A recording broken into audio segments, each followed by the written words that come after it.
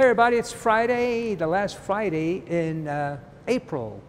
So that makes it the 29th. And reading from the Gospel of John, chapter 14. Jesus said to his disciples, "Do not let your hearts be troubled. You have faith in God, have faith also in me." These days, these months I should say, many people, sometimes casual conversation, but in confession, and they not only speak about the sins they want to confess, but how they're troubled, some outright, sometimes angry, or even depressed. Talk about what the world situation, the world, society, and even the church itself. They don't recognize it, and they're troubled and bothered.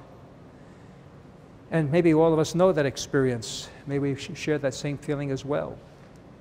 So therefore, when Jesus says this to us, do not let your hearts be troubled, have faith in God and faith in me.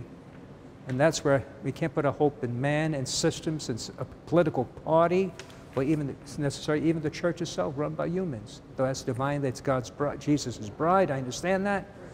But it cannot be in individuals. It's in Christ, hopefully, who will work through individuals. So these are challenging times, and I can understand that. But you must remember these words: do not let your hearts be troubled, have faith in God, and faith in me, meaning Jesus, not me. God bless you.